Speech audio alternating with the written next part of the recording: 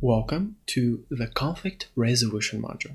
In this module, we are going to learn how to properly de-escalate and resolve conflicts and tense situations with others in order to achieve a common goal.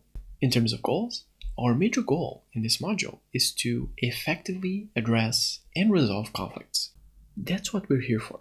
But more specifically, in detail, we are going to learn how to assess the different conflict types, grouped into hot and cold, as well as the specific breach of rules that caused the conflict in the first place.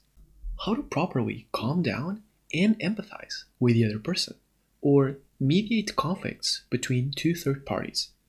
How to avoid the common traps that cause an escalation of the situation, such as disrespecting or belittling the other side.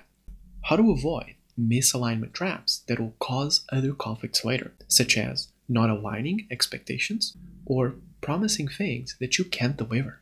And finally, how to properly support and comfort others when they are in an emotional state, for example, among other things.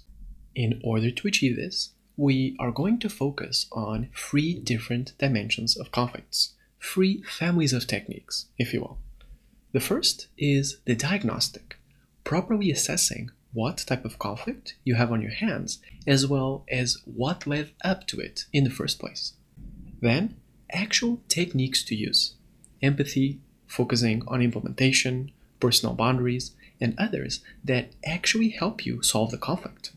And finally, we'll take a look at traps, both in terms of mismatches in expectations, but also escalation traps that can make a situation much worse.